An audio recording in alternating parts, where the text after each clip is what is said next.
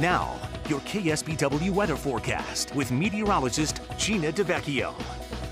Happy Thursday, everyone. Well, I'm just sitting here watching, waiting to see some rain on this Santa Cruz camera. There's some showers surrounding the boardwalk area. Some parts of the Santa Cruz Mountains already picking up about 1/10 of an inch. Boulder Creek, 1100ths right now.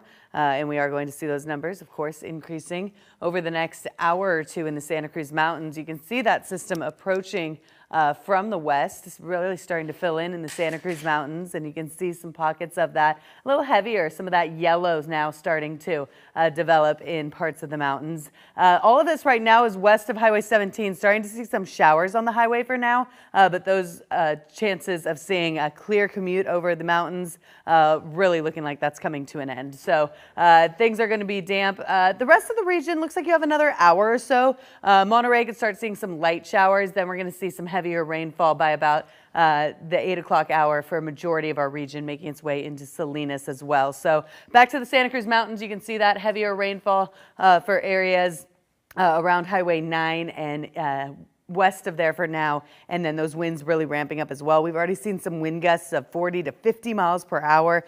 So winds with us today, very cold temperatures. Look at this, the peak of the day still only 50 degrees.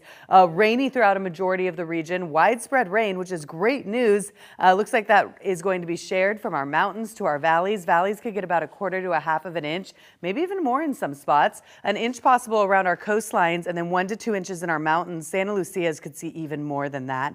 This afternoon is going to be cold behind the system. Snow possible above 3,000 feet all the way into the weekend. Of course, that'll have to do with how much precipitation lingers when that cold air moves in. But as of now, it looks like we are going to see the bulk of that rain late morning into the early afternoon. So be prepared for a rainy day.